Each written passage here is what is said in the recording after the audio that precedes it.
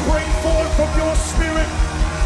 Come on, not unto a man, but unto the God that is above every other God. Unto the name that is above every other name. Unto the one whom demons flee. Unto the one where sickness runs from. Unto the one who delivers. Unto the one who provides. Unto the one, this ain't for us, this is for Jesus. Hallelujah, hallelujah, hallelujah.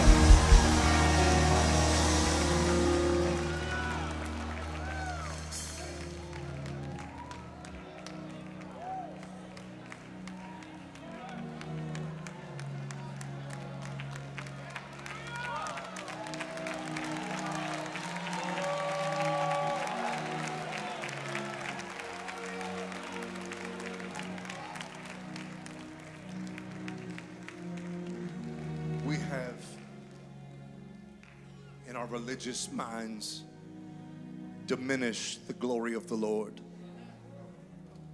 We have reduced glory down to a feeling. Therefore, we are driven by emotion. But real glory is not feeling. Real glory is function. When the glory of the Lord really comes into a room, His glory is Him putting His full self on display. In other words, real glory is all of Him being all that He can be and wants to be in your life. So when the glory of the Lord comes into a room, it doesn't respect how you feel. I said, when the glory of the Lord comes into a room, the glory doesn't respect your feelings. God comes in a room to visit a people, and He is on a mission to turn His face towards us until all we want is all that He is. Lord, get us back to the glory. You do know that the church was never called to go from outpouring to drought, to outpouring to drought, to outpouring to drought. The call of kingdom living and revival is to finally go from glory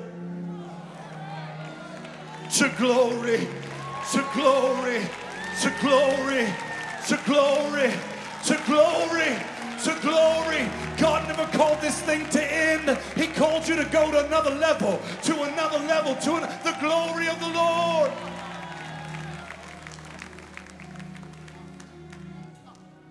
I feel Him here today. He wants to be more than a weekend visit for you. He wants to be more than 2.5 hours. He wants to become real today. I am pregnant with this word. And I told the Lord today that if you didn't want me to preach, don't have me preach, and I'm okay with it. Hide me, is what I told the Lord. But God has seen fit for the service to arrive to this point, and I have something from the Lord for you. Acts chapter 12. Get your Bibles out. We're coming back tonight at 6 to get in this river all over again. Thank God for our apostle. Thank God for Pastor Dawn. That'd be a great chance for you to appreciate the Lord for allowing them to be a leader in your life. I'm going to say this and then I'm going to read the text, Acts chapter 12. Revival doesn't happen by accident. Moves of God are intentional.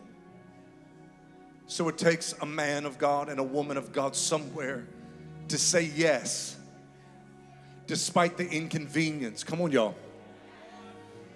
Despite the calendar. Nothing about this revival made sense. Super Bowl Sunday and Valentine's Day and Daytona 500. It doesn't make sense in the natural, but we don't live in the natural. We live in the spirit. And I honor our apostle and Pastor Dawn for having the fortitude. Come on, y'all. the guts to say yes when it didn't make sense in the natural. Come on, if you honor this man and woman of God, normally they're not even here, but since she's here, come on, this ain't pulling from the atmosphere. God loves honor.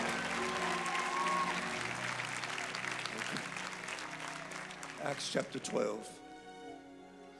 If you didn't read your Bible all week, you're going to read it today. 11 verses. And God's going to speak. Are you ready to hear what the Spirit's saying? This is what the word of the Lord says. Now about that time, Herod the king stretched out his hand to harass some from the church. Then he killed James, the brother of John, with the sword. And because he saw that it pleased the Jews, he proceeded further to seize Peter also. Now it was during the days of unleavened bread. So when he had arrested him, Peter, he put him, Peter, in the prison and delivered him, Peter, to 4 squads of soldiers to keep him, intending to bring him before the people after Passover. Peter was therefore kept in prison, but constant prayer was offered to God for him by the church.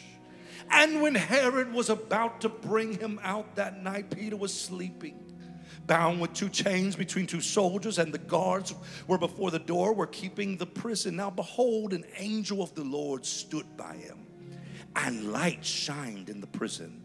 And he struck Peter on the side and raised him up, saying, Arise quickly. And his chains fell off his hands.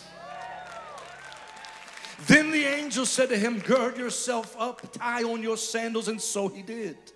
And he said to him, Put on your garment and follow me. So he went out and followed him, and did not know that what was done by the angel was real, but he thought he was seeing a vision. When they were past the first and second guard posts, they came to the iron gate that leads to the city, which opened to them on its own accord. And they went down one street, and immediately the angel departed from him. Last verse. And when Peter had come to himself, he said, Now I know for certain that the Lord has sent his angel and has delivered me from the hand of Herod and from all of the expectation of the Jewish people. I want to preach very quickly on this subject. Give me revival and give us an awakening. If that's your prayer, slip up your hands. Father, I know you're about to speak. I have felt you in my soul. You are yearning today to talk to your people. So let our ears be open to hear what the Spirit is saying. Shut out every distraction. Devil, we bind you now. You have no authority in here. In Jesus' name, amen and amen. You can be seated. And as you're seated, just look at somebody and say, Give me revival.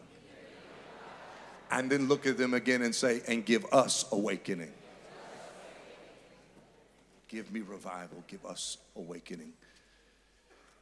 If there's anything I believe you have to understand this morning about the text that I bring before you, is that the text I bring before you is located in the book of Acts. The book of Acts is a profound book written by Dr. Luke. The book of Acts is the book saying that there are acts of, watch this, of the disciples or the apostles post-Pentecost. A better title or a better translation should read Acts of the Holy Spirit through the apostle.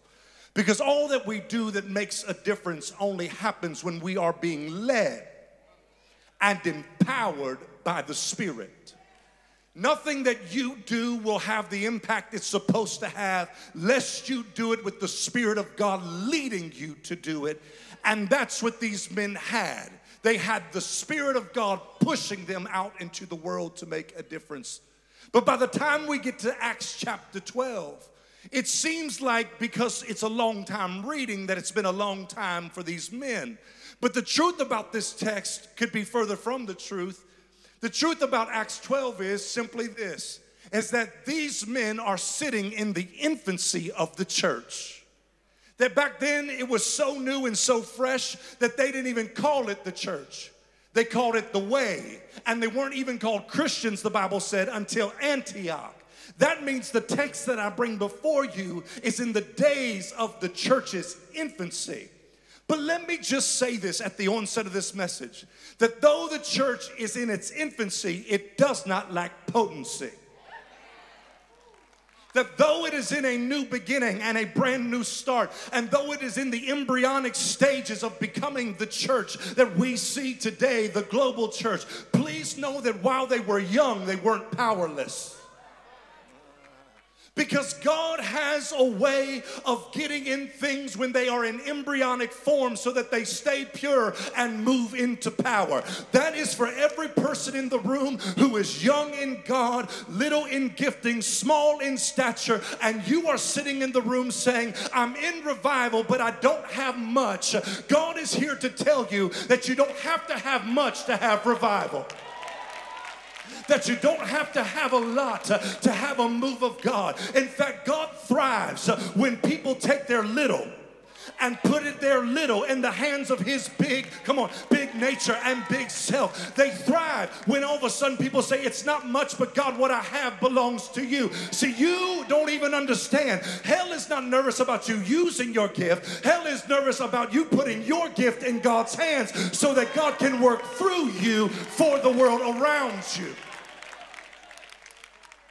The church was in its embryonic stages, but they failed to understand the power of God getting in the little things. I know our theology would preach him big, and let's make no mistake, he is big. But though he is big, he's not afraid to get in small. You do know that it's an acorn before it's an oak tree. It's 5 loaves and 2 fish before it feeds a multitude. It's faith the size of a grain of a mustard seed before it, before it moves a mountain. It's 1 son for many sons. It's 12 men for a church, and it's 120 on the day of Pentecost before it becomes a global awakening. Don't you dare despise the day of small beginnings. It may start small, but here's the word of the Lord. Though it starts small, it will not stay small as long as God gets in what you give. And the church was in its infancy. It did not lack potency. And though it was small in structure, God still gave it a great mission. And he called the little church, watch this, to change the world. The call on your life is to change the world. And the reason why only 5 of you said amen is because the enemy has convinced you that what you have doesn't have that capacity. The enemy is already trying to convince the church that this revival won't last, that it's not going to make it another couple of months. But I came to tell you that the devil is a liar. God is about to do something that lasts beyond what you see, because you may look at it like something small, but God sees it for what it really is. You are called to change the world. Don't you ever let the enemy convince you. If God gave it to you, it has the capacity. I don't know who I'm talking to, but I feel like preaching now. Whatever God gave you has the capacity to make a difference. Whatever God gave to you has the ability to do something big. Whatever little gift you have, whether it's singing, whether it's business, whatever God put in your hands has the ability to push every devil up out of the region and in the city and in your family. If God gave it to you, it's bigger than what you think. Just put your hand on your chest and say, it's bigger than what I know.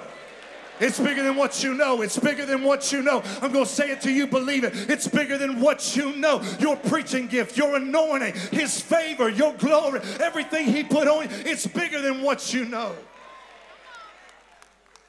So you have to stay faithful in the small until God makes it big. And God took his church and he said, your call is to change the world. Notice I did not say be like the world. Somewhere over the last few decades, the church thought it right to join the culture. I'm going to preach it whether you like it or not. We thought it would be right to be like the world. But the Bible is very clear that we are not called to be like the world. We are supposed to be a counterculture to the world. Therefore, there ought to be some lines drawn in the sand that says the world does that, but we don't. They go there, but I don't. They say that, but I don't. And it doesn't make me better than you. It just shows that my allegiance is to one greater than myself. And my life is not my own. I am living according. Let me show you what I mean. I can remember back in the day, my grandparents would go into a room, and because they were so full of the Holy Ghost, when they went into the room changed. They changed the room didn't change them. Somewhere this fear and intimidation and compromise has snuck in the body, and it has poisoned us from within to the point where we feel we can't say anything and can't do anything. The devil is a liar. It's time for you to understand that if God be for you, what can be against you? And no weapon formed against you shall be able to prosper. Give me some believers that know how to stand up in a room and say, what I got is greater than what's on you. Oh, and God is about to do something. I remember there was a day when a believer would walk in a room, people would stop cussing. I remember they'd be talking about how crazy the party was, how what they did, how awful it was, how wild it was, and then a believer would sneak up in there, and all of a sudden every other spirit would get real quiet. And before you know it, if you did it right, by the end of the conversation, they'd be asking you for prayer. See, where are those believers who say, I didn't come for myself. I came to make a difference. I came to make an impact. I don't want to be like you. I want to show you what you can have if you find the same Jesus I found.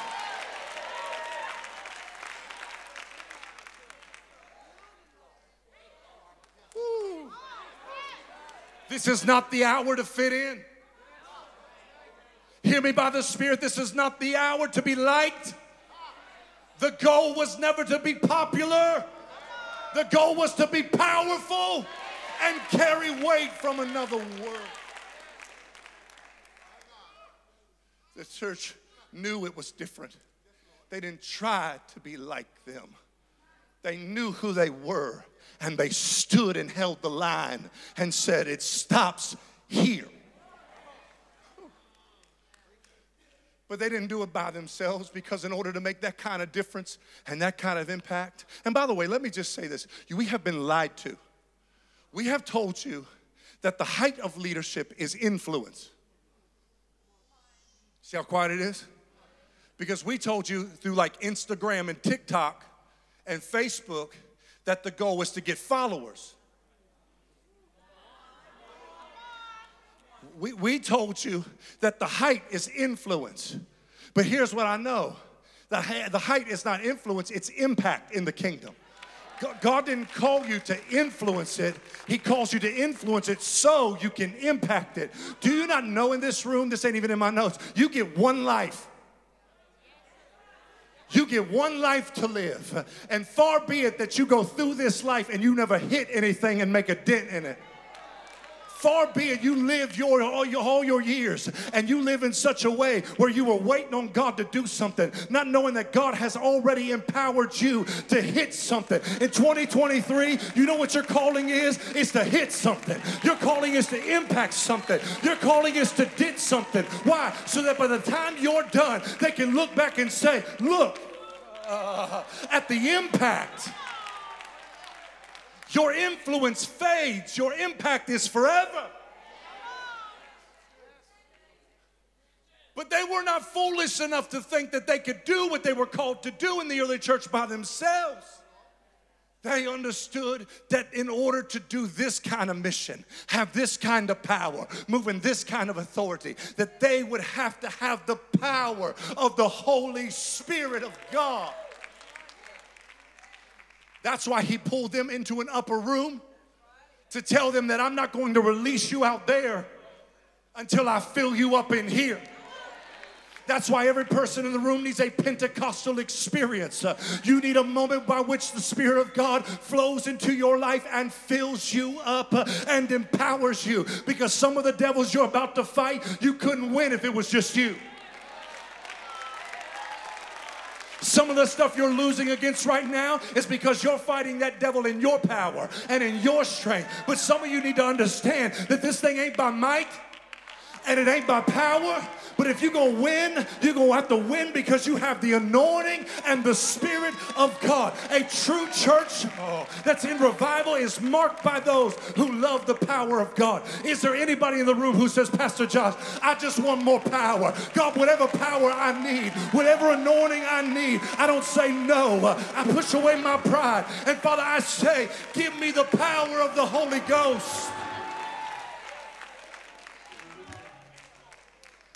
They were not empowered by some separate spirit or some lesser Holy Ghost, but the same Spirit that raised Jesus from the dead. Paul said, didn't just fill them up, the same Spirit now fills you up to overflow. Do you not understand what I just told you? I didn't tell you that there was some lesser Holy Ghost or some diluted Holy Ghost or some perverted Holy Ghost, but the same Spirit that rolled away the stone and got Jesus out of the grave is the one working on the inside of you. You got some power, and if you know it, you ought to give God some praise.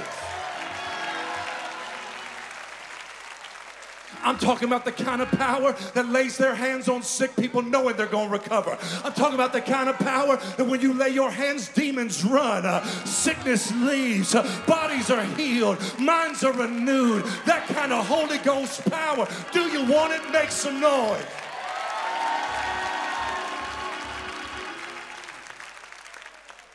The mark of the early church was that they knew in order to fulfill the mission, they had to have His power. Had to have His power. And that Acts 2 dunamis explosion. Think about it. That Acts 2 dunamis explosion, when it hit that 120, it didn't stay there. It was so profound and so full that it began to spill into every facet of life, government, oh, y'all quiet, and religion. It started to spill out into every facet of life, government, and religion, to the point contextually where the government, Rome, started saying, what's going on down there? Because, and then they realized that it had such power that they said, if we don't stop this, it's going to take over. With your prophetic ears, I want you to hear what I'm about to say. Hell is convening.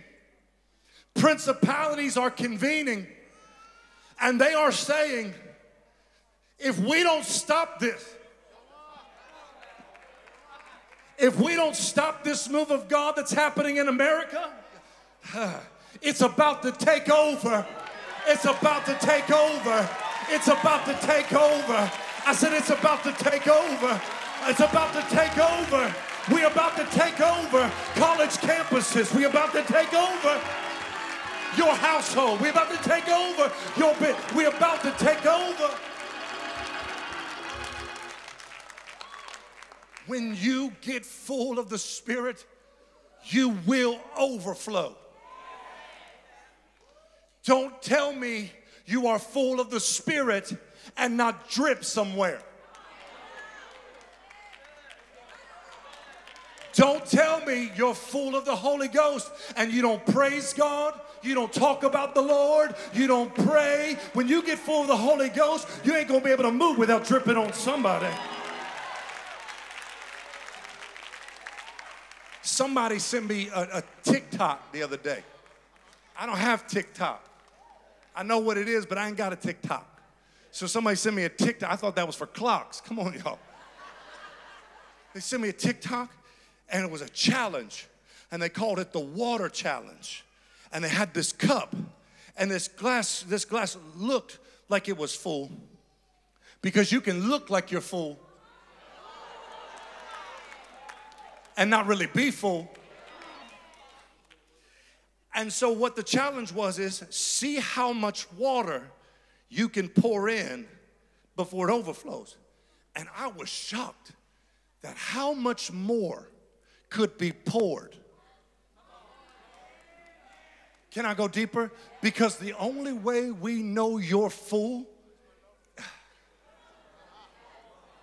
is when you overflow.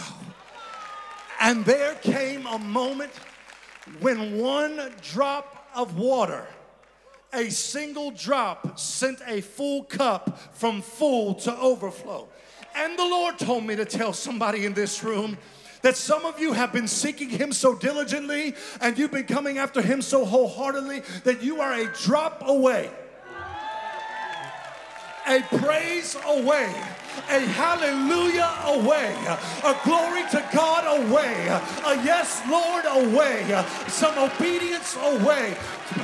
And you are about to go into overflow. And when you do, blessing and favor and anointing is about to overtake your life. I don't know who I'm talking to, but if you're ready to go into overflow, why don't you take 10 seconds and just begin to open up your mouth and say, Lord, fill me up till I overflow. By the time this thing is done, you're going to drip on your children. You're going to drip on your job. You're going to drip. I know drip is a youth word, but let's take it back for the right thing. We're about to get drippy for Jesus. We're about to be drippy for the kingdom. Everybody's about to know what we got.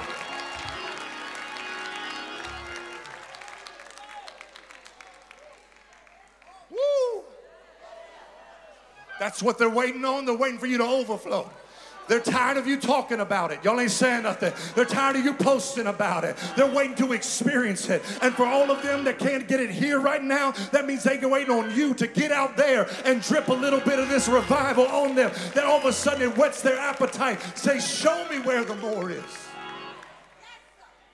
What happened to the early church is they got so empowered and so full that it began to leak into the marketplace, into government, and to religion. And all of a sudden they said, if we don't stop this, it's going to take over. And so they came up with a plan. Bring James to me. And the Bible says they killed James. And when they saw that it pleased the Jews, when it pleased religion to shut it down, because religion hates revival. It will act like it likes it until it inconveniences tradition long enough to agitate it, and then you'll see what religion really likes. Religion loves mediocrity. Religion loves status quo. Y'all ain't saying nothing. That's what religious love, and the religious spirit likes it as well. That's why I feel like there's a room of radical people in this room today who say, you know what, be done with religion. I'm done with status quo Christianity. I'm done with this and that. I'm done with predictability. God, take me into a space that's so crazy and so wild and so adventurous that, God, I can't wait to get to the next thing you do. Lord, rid us of religion.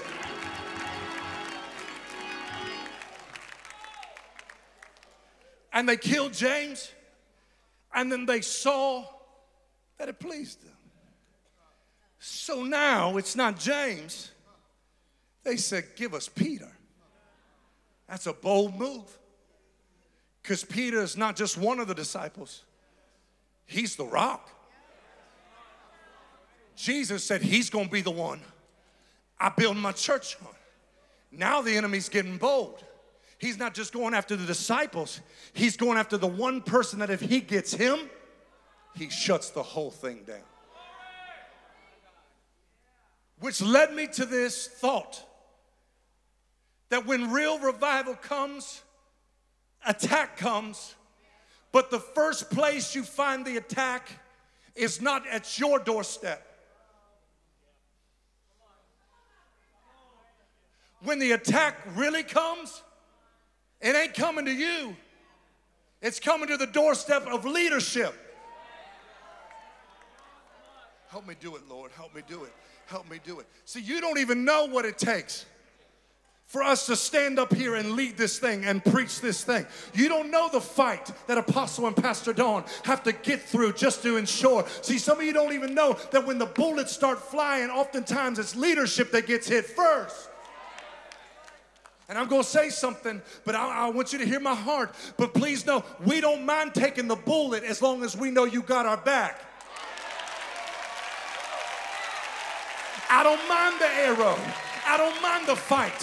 I don't mind the enemy hitting me like that. As long as I know you're in my back saying, don't stop, don't stop. I'm praying for you, Pastor. I'm praying for you, Apostle. I'm lifting the church up. We don't mind taking the bullet as long as we know that if we fall, you're going to push us there until we get it right. This is Bible. The righteous man may fall 7 times, but he keeps getting up again because revival is worth it.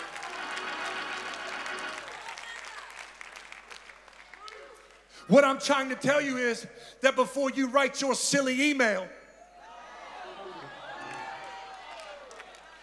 in the middle of a move of God, before you get crazy, before you complain about us, please pray for us.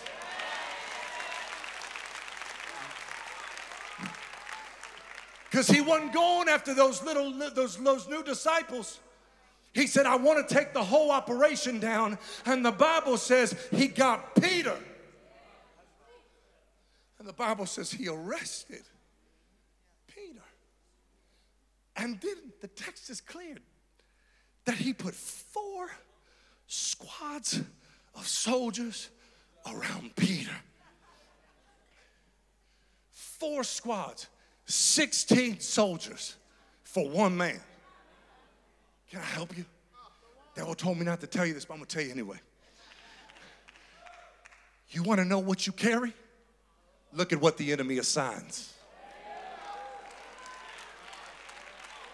You want to know what you really got? You want to know what's really on your life? Look at all this stuff that the enemy's throwing your way. You want see the enemy wants you to get your eyes on how much and how many and how crazy. But God is trying to wake you up to the reality that he wouldn't, if you didn't have all that power and all that anointing and all that glory, there wouldn't be this kind of assignment. Why? Because greater is he that is in you than he that is in the world. I came to tell you, wake up, church. You are more and you are mightier and you are more powerful than you know. Don't get caught up in the assignment. Take your eyes off the assignment and look inside and see the glory. For these light afflictions,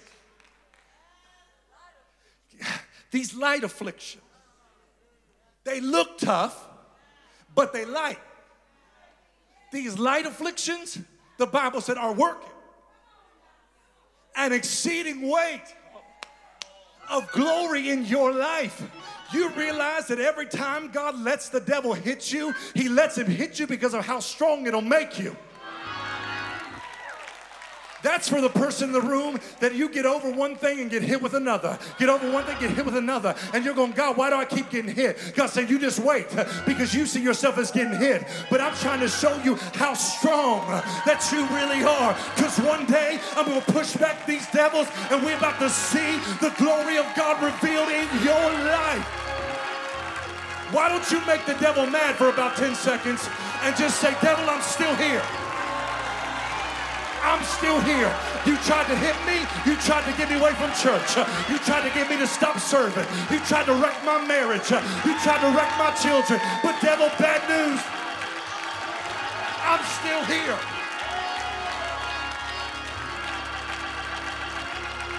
Some of you were about to quit. You can't quit. You can't give up. You can't give in. You can't let go. Why? Because it's just about time for God to show forth his power in your life.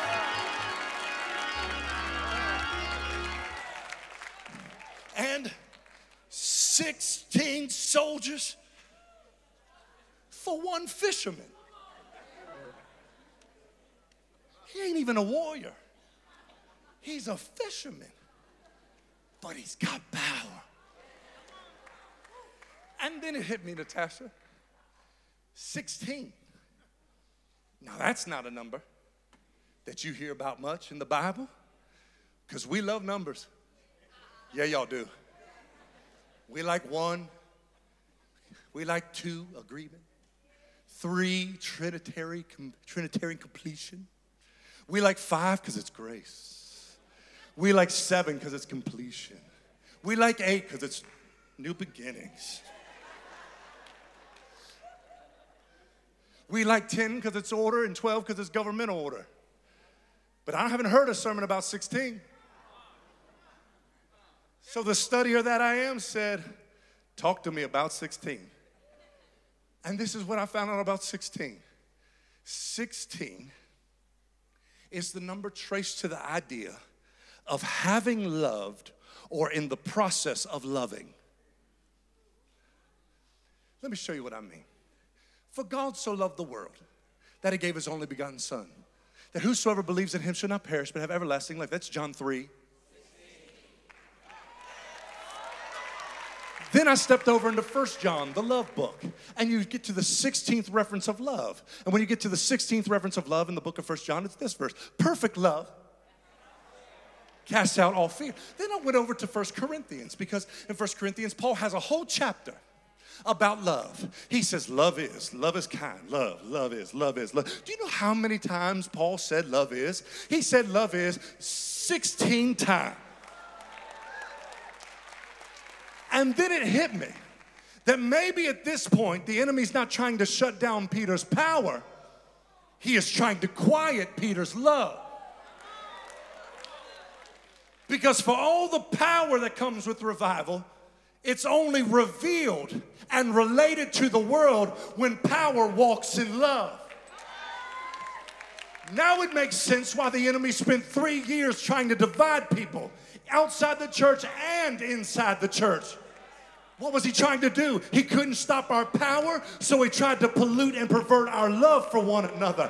That's why Jesus said, they ain't gonna know you're my disciples by how much power you have. He said, they'll know you're mine by how much love you have one for another. But I came to tell the devil on a Sunday morning in revival that this church is not just a church of signs, wonders, miracles, and power, that this church is rising in the love of God, and the world is about to know no greater love than this. That Jesus laid down his life. We're about to see a love revolution. I don't care how much power you got if you can't love the waitress at lunch. I don't care how much you fall out if you cuss your kids out. That ain't revival. Don't tell me you can lay hands on the sick and treat people terribly. The devil is a liar. God, get people back to the understanding that we are called to be a love generation. Can I go deeper? Because while we're talking about revival and moves of the Holy Spirit, there is a move of the Spirit that nobody talks about in Scripture. We love Acts 2. We love the day of Pentecost being fully come. We love 1 Corinthians because we get to see all the power gifts. But Romans 5:5 says that there is a move of the Spirit that does this, that sheds abroad the love of God by the Holy Spirit. One of the greatest moves of the Spirit in your life wasn't you speaking in tongues. One of the greatest moves of the Spirit wasn't you falling down and getting happy. The greatest move of the Spirit in your life is the day you came down to an altar and realized that you had found false love in every other place. But all of a sudden the agape love of the Father met you at an altar. And when you encountered real love, the Father love, divine love, that love changed your life. Am I in the right room this morning? Is there anybody in the room that can testify and say, I have encountered the real love of God, and I will never be the same? We need more believers who will testify of the love of God. And maybe the enemy wasn't shutting down Peter's power. He was trying to chain Peter's love. Whew. I said he was trying to chain Peter's love, because love goes further than power. Love can reach further than gifting. Lord, take the shackles off of your people and let love flow like a river to this city.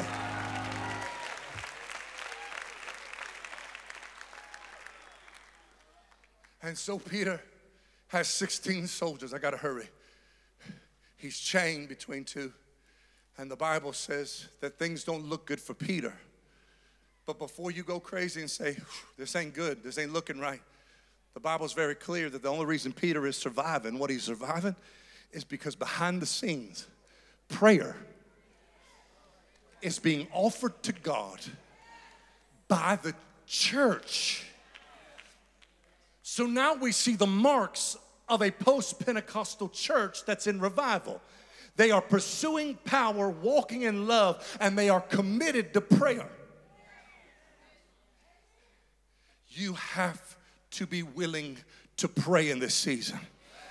I know that's too simple for some of you, but you have to be committed to prayer, because I know I'm about to bust your theology right here, but the enemy is not scared of your praise.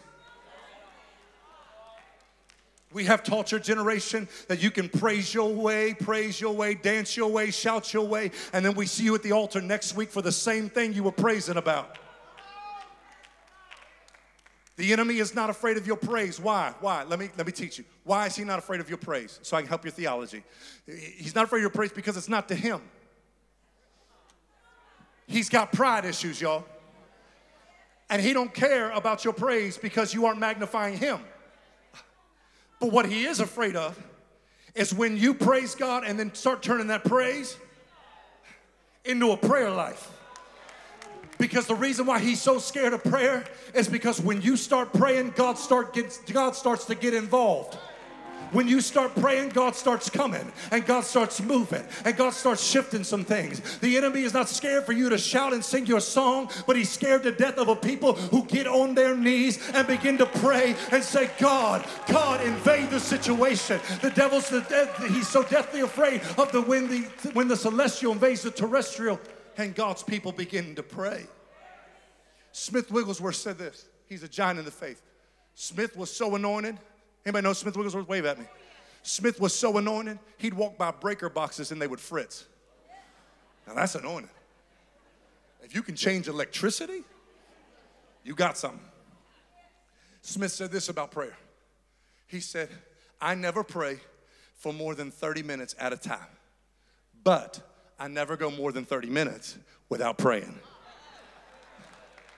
See, the church has to get out of these lay me down to sleep prayers. We got to get out of these weak and anemic, played out prayers. And we need to get down on our face, whether we look ugly, look crazy, whether we get loud, whether we look weird, and we say, devil, back up off my children. Devil, back up off my family. Devil, back up off my nation. The kind of prayers that'll have you sitting at a red light, squalling and crying. The ones that'll have you screaming out in the living room of your house saying, God, save my children. God, touch my body. God, wake up the church to prayer. Let me finish this thing. If I leave it here, it almost looks like revival's not worth it. Why, Pastor Josh? Because the church has power, they have love, and they have prayer, and Peter's still bound. This text takes a turn for me, Natasha, because the Bible says that even though the church is in revival, the next time we see Peter, don't miss this, the next time we see Peter, the Apostle Peter, the Bible says that Peter is not praising, he's not praying. The Bible says that the next time we see Peter,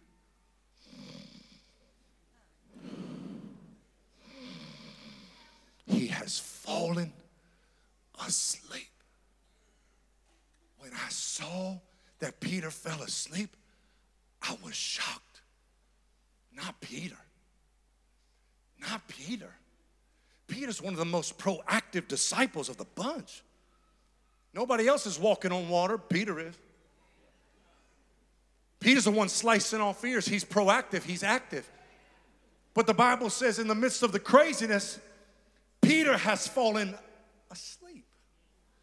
But it's deeper, because I know what some of you are saying. Give the guy a break. He's taking a nap. Until you look at the Greek. And the Greek word for slumber means to sleep as if deceased. That means when they checked in on Peter and the craziness, Peter was so sleepy it looked like he was dead. And the Lord told me to tell you, never let the world look at you and talk about the times you used to be alive. Never let your neighbors look at you and talk about the times you used to be awake. Never let this city ever look at Calvary and say, I remember days when. Some of you have been rocked to sleep by the enemy and you don't even know it. The news, trouble, politics, circumstances, issues have slowly rocked some of us to sleep. I looked at why theologians thought Peter was sleeping like this. The answer, it's almost unbelievable. They said that the theologians said that the reason that Peter was sleeping like this is because secretly he thought it was over. Help me do it, Lord.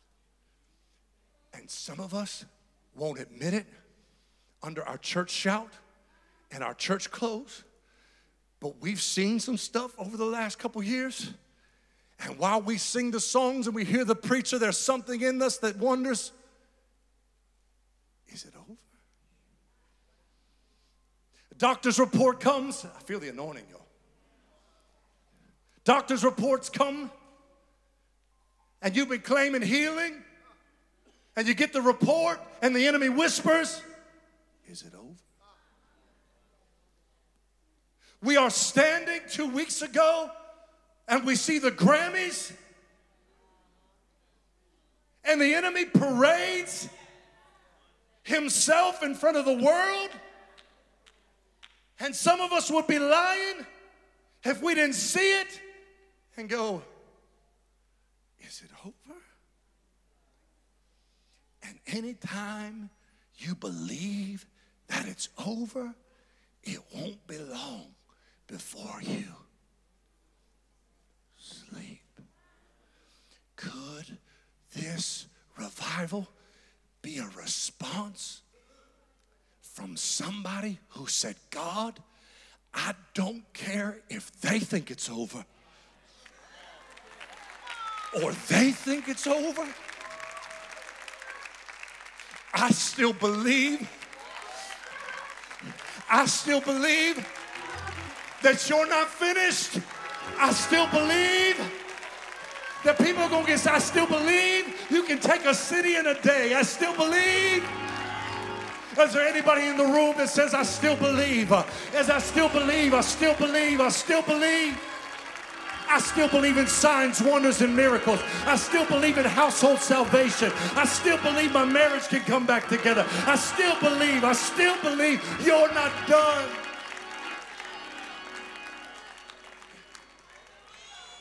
Because nobody gets to say that it's over except God. I feel that in my spirit. I said nobody gets to say it's done except God. And I don't care what lie I feel like preaching. I don't care what lie the enemy has whispered to you, what he's told you, what he said you'll never have, what he said you'll never have again. The devil is a liar. God told me to tell you, it's not over. It's not over in America. It's not over in Generation Z. It's not over. It's not over in Hollywood. It's not over. It's not over in Ormond Beach. It's not over. But we have been lulled to sleep because sometimes we think, is it over? And God said, I'm done. Peter, I'm going to have enough grace and mercy that even though I hear your whisper, I am about to visit you. And so God sent an angel. Y'all get happy. Because in our world, we've been talking about demons way too much. We've been talking about the demonic way too much. We've been giving too much glory to the things of darkness. And it's all been a ploy to get you to stop and not see that the fact that God has begun to deploy angels. Angels. Well, what's the word of the Lord, Pastor Josh? The Lord told me to tell you, here come the angels. Here come the angels. Here come the angels. Here comes the host of heaven. Here comes the glory of God. Here comes the force of God himself. Here come the angels. Angels to do what you cannot do. Angels to be what you cannot be. Here come. I said, here come. The cherubim and seraphim are coming. They're coming. They're coming. They're coming to your body. They're coming to your... Here they come. The angels are coming. And the angel came. And when the angel showed up, I'm landing this plane. He stepped right past all 16 guards. Because ain't nothing can stop what God starts. I don't care what the devil told you about this revival, about your life. God is about to send an angel that's going to bypass addiction. He's going to bypass family stuff. He's going to bypass. And the angel stood right next to Peter. And the Bible says when the angel came, light came. God's about to shine the light in America all over again. When the angels come, the light comes. And let me just say this. We've got to give people grace to adjust to the light. The other night I was laying down and Jocelyn came in the room. The room was dark and I was about to sleep. And she hit that light and I made the ugliest face you have ever seen. The reason you're laughing is because you know you do it too. When that light pops on, you don't look cute. When the light comes on, when it's real dark, this is your face. Why? Because light is hard to receive when it first comes. And we got to give people grace that when they come in there and they don't know our church rhythms and they don't know the way we do stuff, you got to give them grace and let them adjust to the light so that they can walk in the light as he is in the light. Play soft. And so, the angel, the light, and I expected him to walk up with a holy salutation to Peter. Get up. Get up. Psst, it's me from heaven. Get up. But the Bible says the angel does something crazy. The Bible says he walks up and he don't pat Peter. He hit Peter. You turn the light on, I'll give you grace. You hit me? I'm saved, but I'm saved.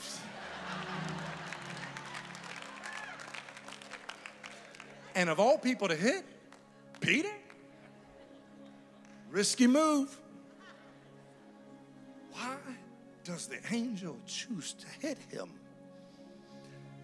And it makes no sense until you look at the Greek. The Greek word for hit there or smite there is the Greek word patasso. And it doesn't mean to hit or punch. Patasso means to knock. What was the angel telling Peter? Peter, wake up. Wake up. Revival's here. Wake up. Wake up. You've gone to sleep too long. You've been asleep too much. You believe too many lies. Wake up, wake up, wake up, wake up, wake up, wake up, wake up, wake up, wake up. And the Lord told me to tell the church, if you listen closely, you can hear it. Heaven is knocking on the door of God's people, telling you, wake up, wake up, wake up, wake up, wake up, wake up, wake up, get up, get up, get up. Revival, revival, revival, revival. Now, now, now, now.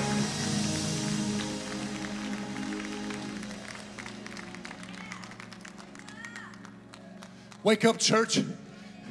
Wake up, church. It's not the time to hide, church. It's not the time to fall asleep, man of God. Wake up.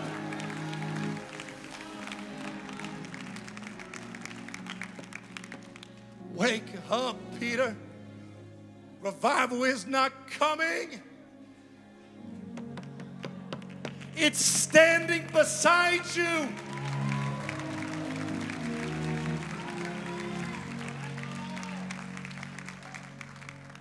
Then I remembered, Pastor Don, the Bible says this: behold, I stand at the door and I potasso. And if any man, any woman opens, I will. Not I might, not I'm trying to think about it, not I'm going to trick you and leave. If any man opens, I will come in. How do you get revival in your life? You open up the door when you hear the knocking. All across this room, lift up your hands as a sign. If you got to stand on your feet, stand, the glory of the Lord has started to come in this room. But I dare you to take about 30 seconds and all across this room, open up, open up, open up, open up, open up, open up. Open up your mouth. Open up your heart. Come on, begin to cry out, God, I hear the knocking. We hear the knocking. We hear it, Lord. We hear it, Lord. Come on, don't stop, don't stop, don't stop. Open up your mouth. There's a river of God's presence about to come in this room. There's a river of glory about to come in this room. I came to tell you it's not over. It's not finished. The knocking has begun. And God is looking for men and women who will wake up and respond. Yeah. Can you hear the knock? Can you hear the knock? Can you hear the knock? Can you hear the knocking, mama? Can you hear the knocking, daddy? Can you hear it? It's time for revival. It's time for a move of God. It's time for a move of the Spirit. Can you hear it? Some of you, it's been years since you had an encounter with God. And God sent me to tell you He is knocking all over again. If you're in this room and you say, Pastor Josh, I hear the knocking. I hear the knocking of the Spirit. And I want revival in my life. I want a move of God in my life. I want you to meet me at this altar. Hurry, hurry, hurry, hurry, hurry. And come with your hands lifted. Come on, He's knocking. He's knocking. He's knocking. He's knocking. He's knocking. He's knocking now. Now it's not coming. We don't know how long the window will be open. But right now there is a knock. There is a knock at the door of your heart. There's a knock at the door of your life. He's saying, now all across this front, begin to open up your mouth. Come on, let it cry. Let it cry of revival. Let a wake-up call of revival come up out of your heart. Come on, men and women of God. If you're ready, open up your mouth. Come on, from the balcony to the front. From side to side, open up your mouth. The angels, they're knocking. They're saying, now's the time. Now's the moment. I'm going to give you just a couple more seconds if you want revival for you and your family. Come on, get in these aisles if you have to. Get in these aisles if you have to. Whatever you got to do. Whatever you got to do. Come on, we're going to finish up here in a second. But this is a moment. The knocking has begun. There is a prophetic knocking at the hearts of men. Some will answer and some will not. But God is knocking. He's knocking. He's knocking. Where can I send it? Who can I do it through? Which man? Which woman? He is saying, now open up. Open up. I'll make you the man. I'll make you the woman. You have to open up.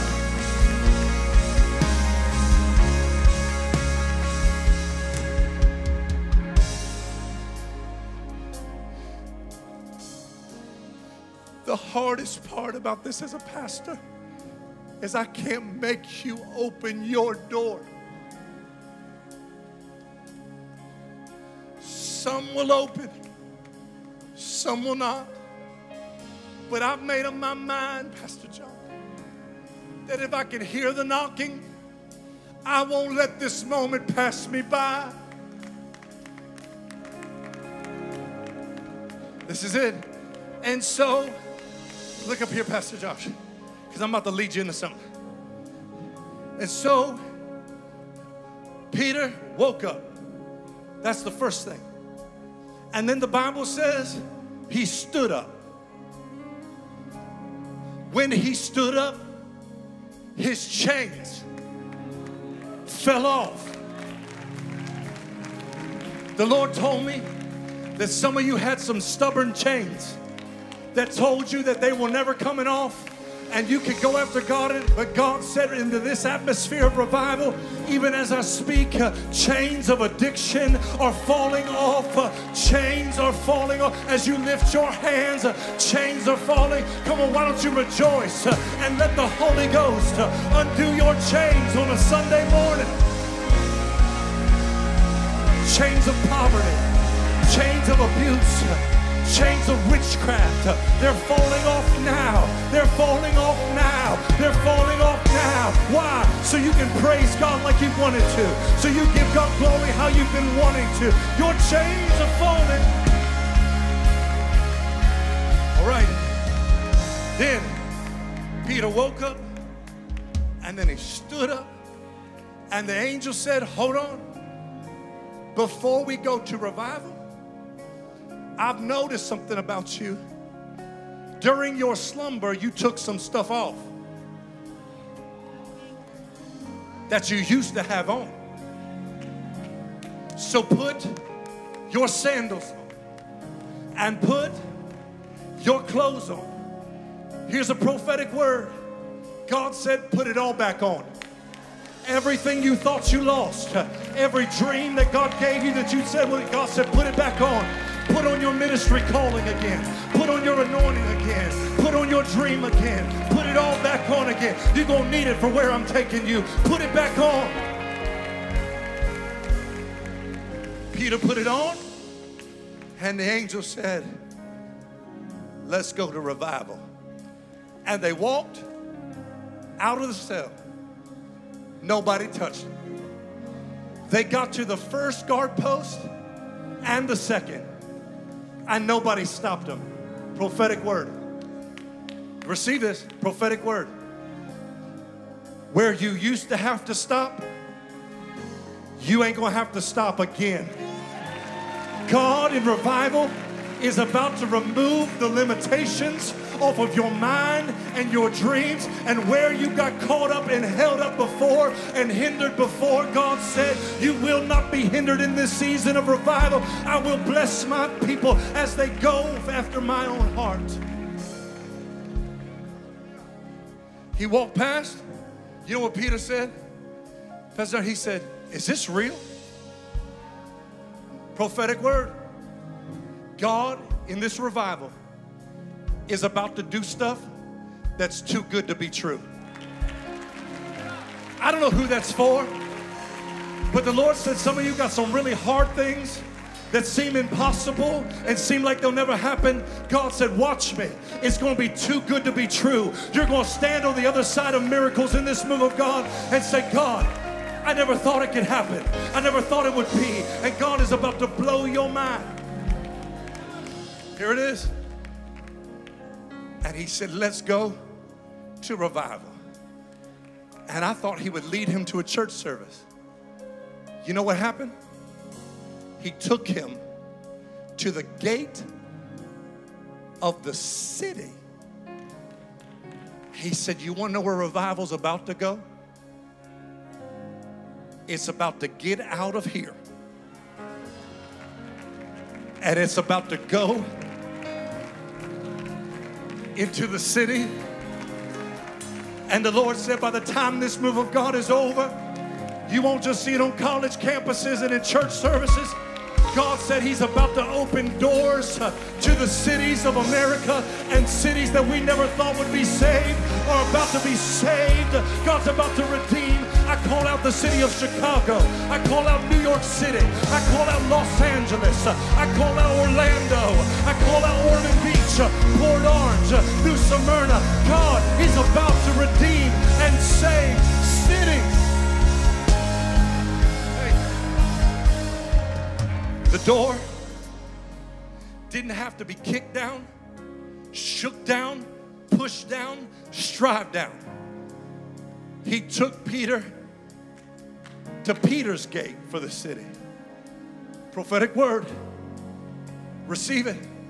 God is about to walk you to some doors that will not open for anybody else but you in this move of God.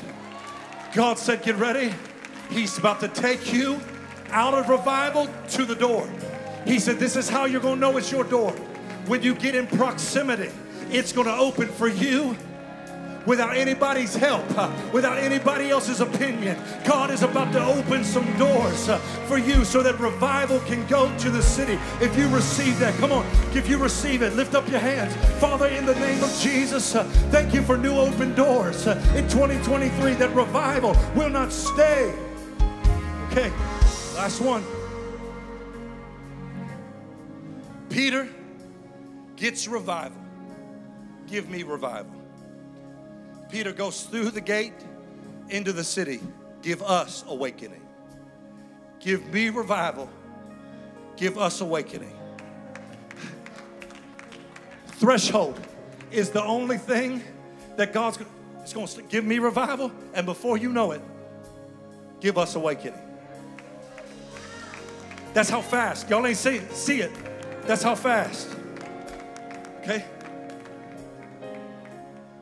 Then the Bible says Peter is now in revival. He's in awakening. And he says, now I know for certain that you have delivered me. And I asked the Lord how to close this altar moment. There is such a glory here, y'all. I said, God, how do you want me to close it? He said, tell my people in this move of God that they are not going to have to limp into the next season. He said, tell men and women of God, they are not going to have to struggle their way into the next thing I have prepared for my people. So God, I said, God, what do you want to do? He said, tell them this morning that I am going to deliver them. So I'm going to do something real radical. I want you to open those back doors back there. Open them, ushers. Open them. If I got an usher over here, somebody open a door.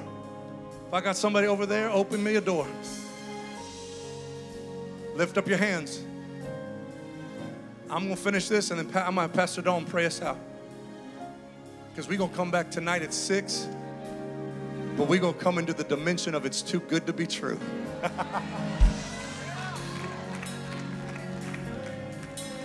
I wrestled last night. I had spirits in my ear telling me, don't preach that. I had spirits in my ear telling me, God ain't gonna do that. Don't do it like that. But I realized even the devil is afraid of what God is about to do. So I had them, lift up your hands. So I had them open up the doors. I don't know what area you need God to deliver you in. In your mind, in your heart, in your body.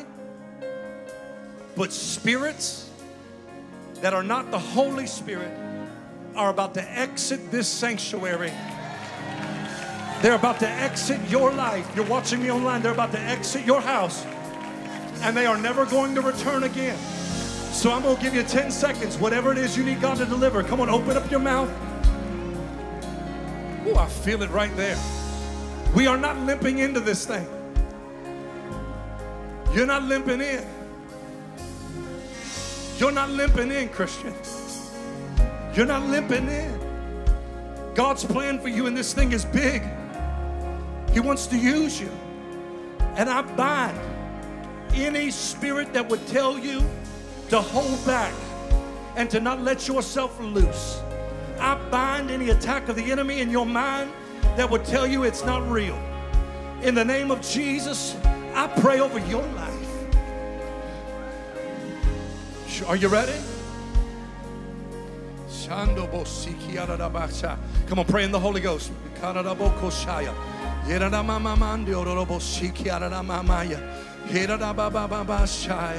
Hey, hey, hey, hey, hey, hey. Come on, don't stop, don't stop, don't stop, don't stop. Revival.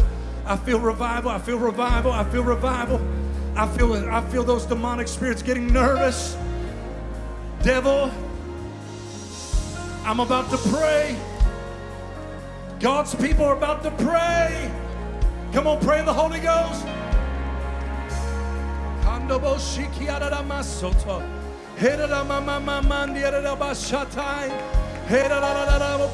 Come on, as you're praying, those spirits are backing up. They're backing up. They're backing up.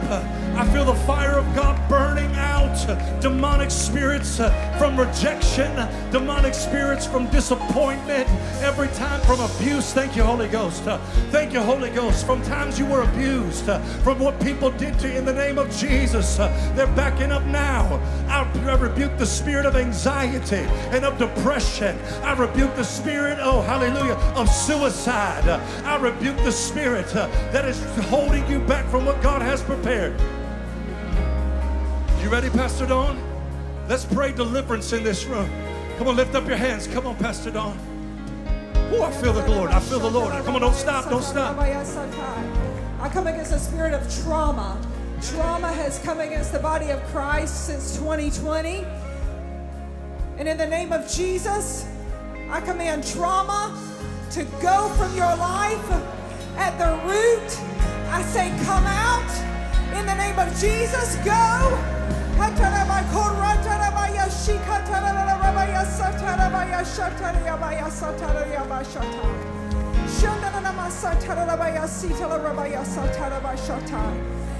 Forgiveness is a big thing to be set free from the spirit of trauma. However that came in your life, if there's someone that you need to forgive right now, God wants to set you free, but you've got to first forgive.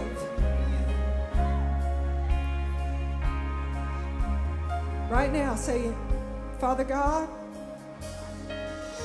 I forgive. Say their name.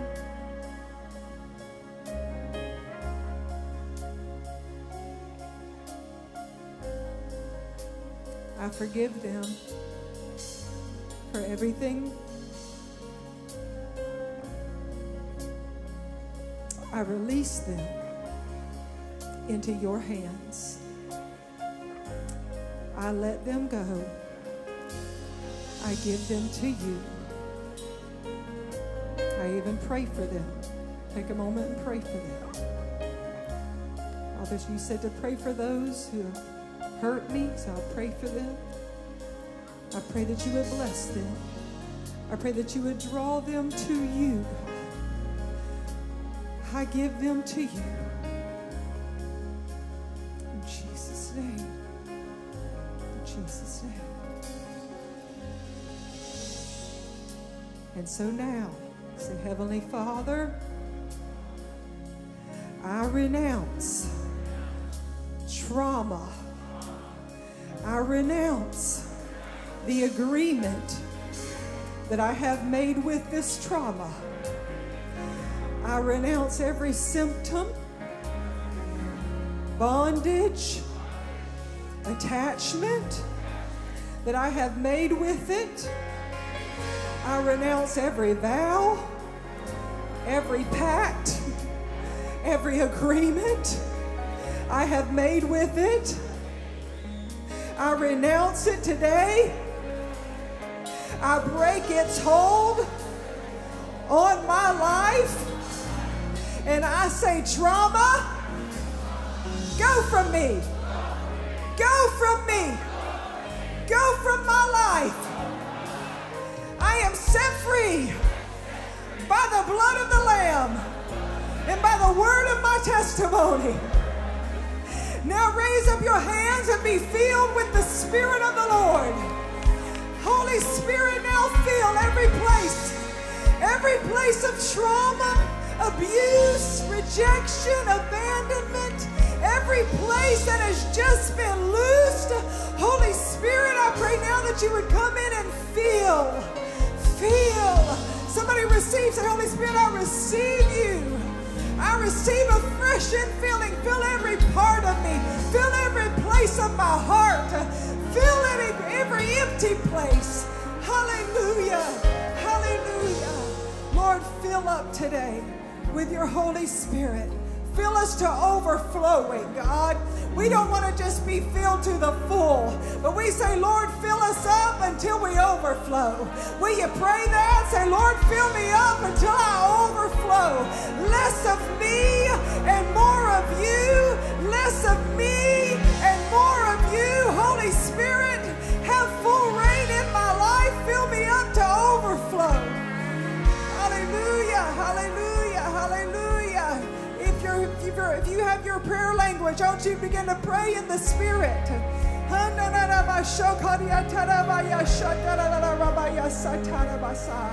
And if you're not filled with your prayer language, be filled with the Holy Spirit right now in the name of Jesus.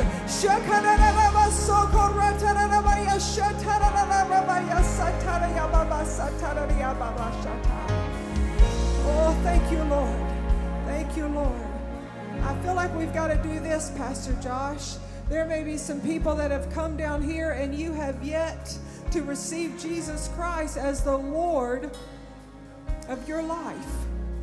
For some reason, you came in this place today, but you've never made Jesus Lord.